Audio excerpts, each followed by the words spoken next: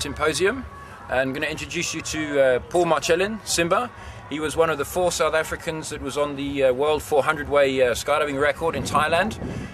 There's 2 of those guys that were on the, from the South African side that were on the World 400-way record. Simba's one of them. He's here giving some advanced coaching and some load organising for some of our skydivers in South Africa at this event, building up to 16 ways, which is a requirement for certain licenses in skydiving. So I'm going to hand you over to Simba. He can tell you a little bit about what a 16-way and what his role is at this event. Thank you, Simba. Thanks for coming. Nice to have you here. Thank you very much. Thank you, Mike. Yeah, as Mike said, my role at this event is to bring some of the experience and skills that I've learned over 20 odd years in the sport, and share it with people here in South Africa, which is where I'm from.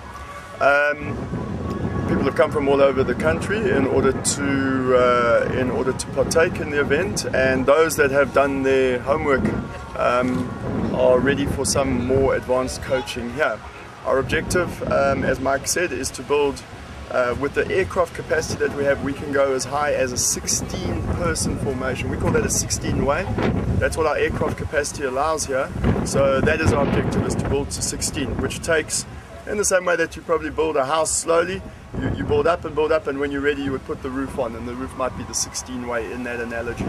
So yeah, we're just about to go into our first one, if the wind will back off now, and hopefully do 5 or 6 of those types of skydives today, and allow a lot of people to get that experience for the first time.